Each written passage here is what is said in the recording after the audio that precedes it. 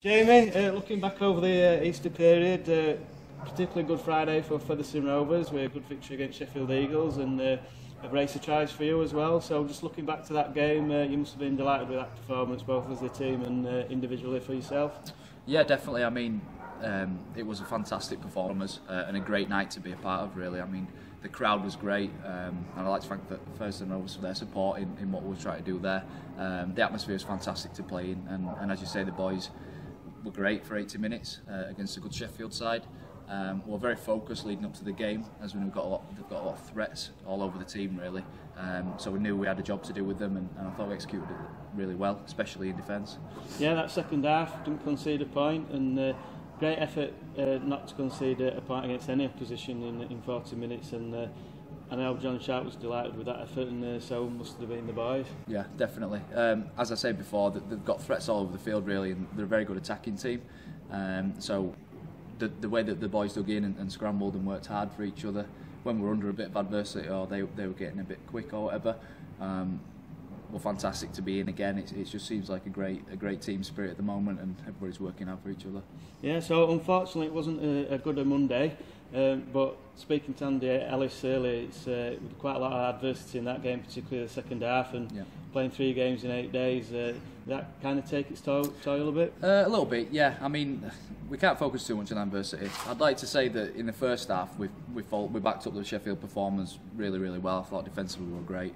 The second half, like you say, with the losses to Briggsy and Colton and Johnny Davis with a head knock, we were under a little bit of adversity.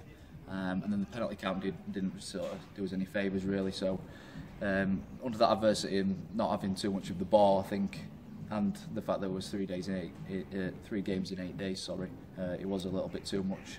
But the boys, credit to them, they dug in really for 80 minutes, and we took a lot of positives from it.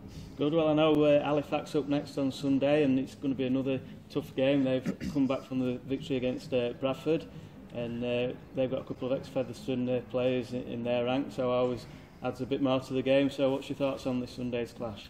I mean, games against Halifax, especially the ones that I've played in since I've been at Featherstone, are real good encounters.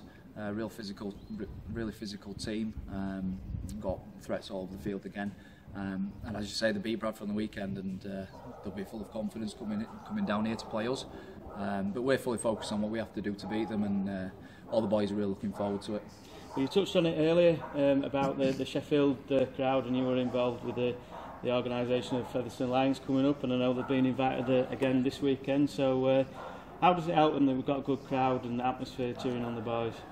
Oh, it helps massively. I mean, if you've got a big crowd supporting you and cheering you home, then it gives you that extra bit of energy when you're struggling. And it's great to see that the two teams in the local area are sort of getting a good link between them. I think it's important that Featherstone Rovers recognise what Featherstone Lions have done, and vice versa. So if that link can keep growing, I think it'll be better for Featherstone Rovers and for the Lions as well.